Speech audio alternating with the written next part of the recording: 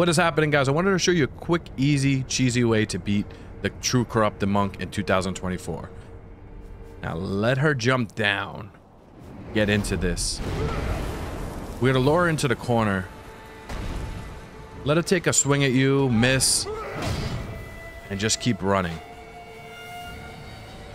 We're gonna take her into this corner and trick her into trying to hit us. I'm gonna jump off the cliff.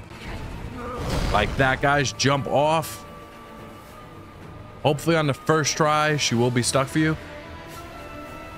As you can see, she's stuck actually below the higher cliff, which is gonna make her fall off. Now, if she doesn't seem like she's like this, you could probably actually take her out with a death blow. Watch those hits. Throw a fistful of ash like I didn't and blind her.